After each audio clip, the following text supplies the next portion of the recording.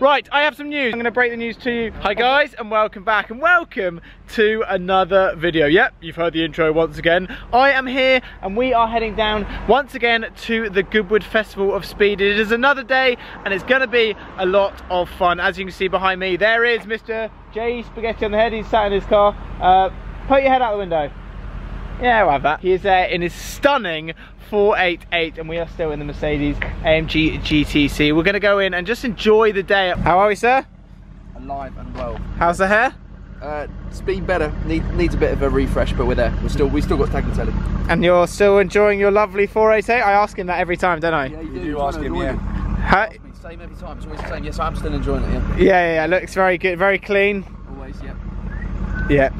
And we're still in the same car, mate. We are, yes. Yeah. Yes, we are. So you joined me at Goodwood. We're actually the day after that because I was going to film yesterday and then ended up rushing around. So we are down here on the final day. Tony's here. How are you, sir? How's it going? Good morning. Good morning. You're looking very good. Nice attire. That's what rich men wear. That means clothes in normal terms. What are those? Trainers, mate. What are those? This comfortable footwear. What are those? They're mayhem, and not in a good way. What are they, mate? Are your shoes all right, mate? I don't really care what you think, because I've got more money than you, so don't I've got a question for you. Ready? Stop there. Dance. I'm not dancing. 3, 2, 1, dance. I'm not dancing. You can run and dance. Go. 3, 2, 1, run and dance. Whenever you're here, you are greeted with some amazing cars. Tony, like a Porsche Panamera, mate? No, that is baller car. Yeah? Oh, yeah, there's a good comparison. Lusso or that. Yeah, oh, there we go. Lusso or Panamera, what would you go for, mate? That's actually quite hard, isn't it? What would you go for? What would you guys go for? Put it in the comment section down below. Would you have a Lusso or would you have that? Yeah, probably the Ferrari. Yeah, the Ferrari. Probably the... It's got the right badge. Someone's actually in that Panamera and we're just saying rather the Ferrari. I'm so in love with Porsche. That was so hard. Really? Honestly, like... What, so you nearly bought one of them? Yeah. Really? Proper thing, mate. Yeah. So good, and it looks cool as well. Then you realise you couldn't afford it. Today is the day me and Tom are going up the hill. Going up with a friend of mine who is a racing driver, just like myself. Is he better than you? That's not difficult. What I am going up in the hill today, I am going up in this, what is behind me, the Ford Mustang Bullitt. This is a limited run Mustang in memory of Steve McQueen 50 years on from, I believe, the car from the film. The Ford Mustang Bullitt, how cool is that? You can see Bullitt on the wall there. This is from the original Mustang from the film. It's sort of like a recreation, and doesn't it just look absolutely amazing? I just think from the front, you're going to get annoyed that I'm going to say it's got presence. It actually does. It's got good presence from the front of it. It's got like a very sort of funky grille as well. I personally just like the green, which it is, because the original car in the film is green as well. Obviously, if you haven't seen the film Bullitt, it's a very famous film, and there's a very famous car chase in that film. Oh, we've got something leaving there.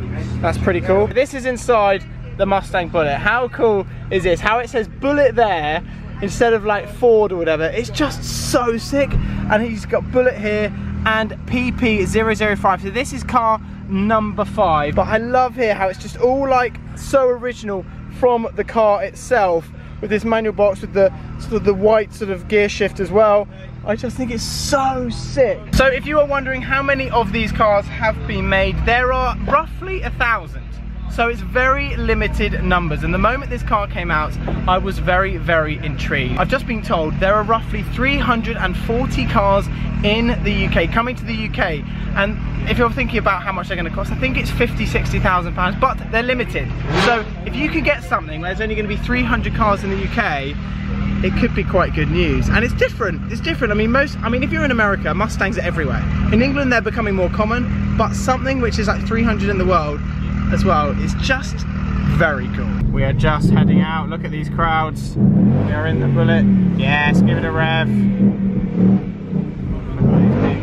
Sounds good.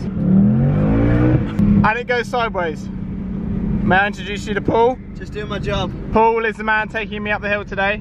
So you've had a lot of time in this car, Paul. Yes. How do you? I own 2. You own 2 Mustangs? Yeah. Okay, what do you think to the Bullitt then? Fantastic. Really? Everything I ever wanted from a car, really. And are you getting one? I haven't actually ordered one, but I would love one. You would love one. Reignited an old flame from the film. We've got the original car from the film behind us. Yeah, I know. I've seen that. It's mad, side by side up the yeah. hill. It's basically it's the same as a normal Mustang, just kind of underneath.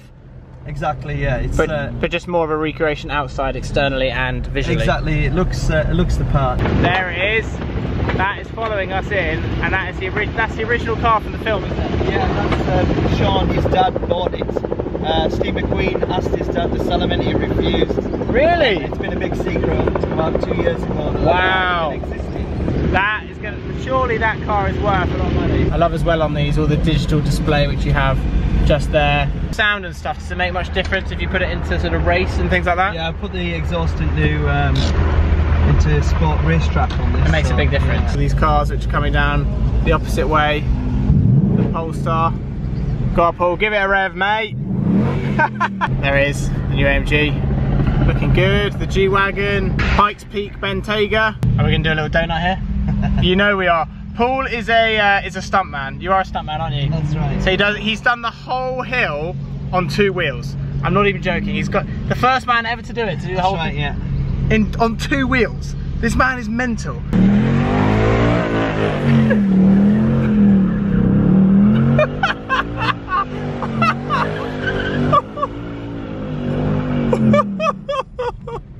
Yes!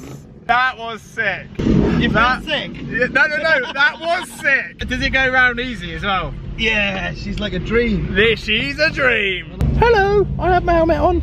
Right, do I look an idiot? Yeah, I look an idiot. Anyway, we'll go with that. Mental how much attention this car gets from people. Steve McQueen lovers well, if you don't know much about Steve McQueen, he was a legend. We got the original car next to us. That is so cool. We got company. There it is, that's the original.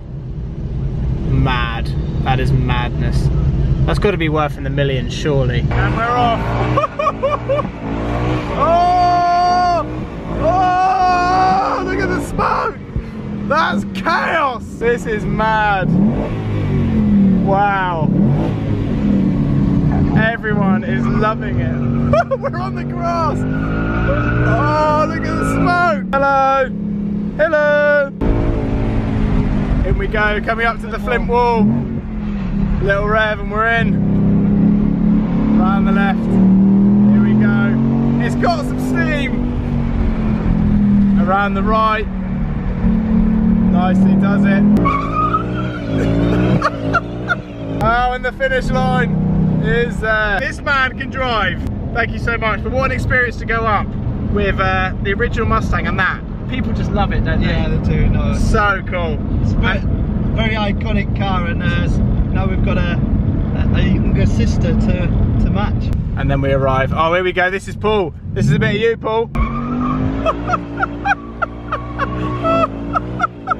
Right, so this is the original one which came up, and look at them side by side. So cool. But the car park we have here is just madness. Honestly, that was such a cool experience, and a moment I don't think I'll ever forget. Going up the hill with the original Mustang Bullitt. So iconic and so cool to look at, and just, it's different. I mean, it's just a piece of history, and everyone knows on my channel, well, you might not know, but I just kind of like a piece of history in terms of my family background and things like that, with my grandfather. And this just sort of, when this was going up with that alongside, I was like, you know what, that is just one of the best experiences I've done in a long time. And it might sound totally ridiculous, but it just really was. Look at all these cars. Shmee's in there. Hello, sir. The Pista's here. 812. Portofino's here. I mean, it's just the coolest car park which you are ever going to go in. Aston Martin, the new Vantage, the DBS, and then we'll walk down here. We've got the Vulcan. This is just absolutely mental and sounds mental as well. There'll be things just sort of screaming as we go back down the hill. It's just amazing, like waving to all the marshals and stuff.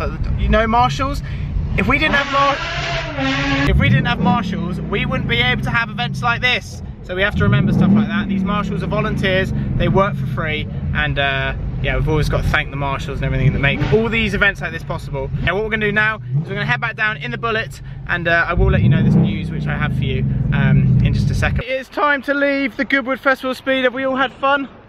Yeah. Have you had fun, Tone? Yeah. Tom, how's your week been? That's about you. Yeah. Yeah? Yeah. Bit old now, but.